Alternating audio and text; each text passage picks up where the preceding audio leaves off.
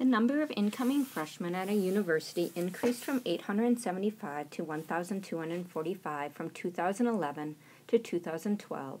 We want to know what the percent increase in the number of incoming freshmen rounded to the nearest tenth of a percent. To look at this problem, we are realizing that we are dealing with a percent change. We want to know from our original value of 875 students in 2011 to our new value of 1,245 students in 2012, what was that percent change? One way to approach this problem is we can calculate the percent change as the amount of change, or the difference between the new and the original value, all over the original value. This will give us our decimal, and then we can multiply this result by 100% in order to give us that percent change. Therefore, let's look at our change. Our change again is our new value minus our original. Our new value is the number of students in 2012, which was 1,245. Take away the original value of 875 total incoming freshmen.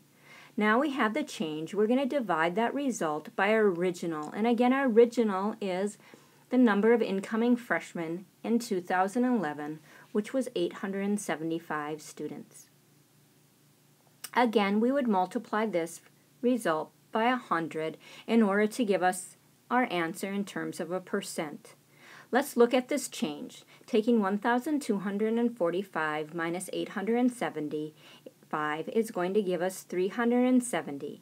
That means that the number of incoming freshmen increased by 370 students from 2011 to 2012.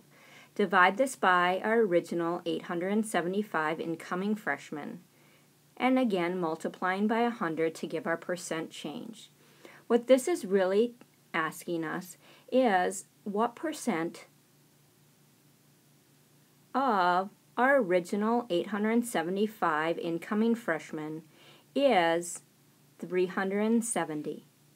Well, we would notice that half of 875 is 437 and a half. Therefore, we know that 370 is a little bit less than 50% of 875. This would give us an approximation. Now let's actually do the calculation.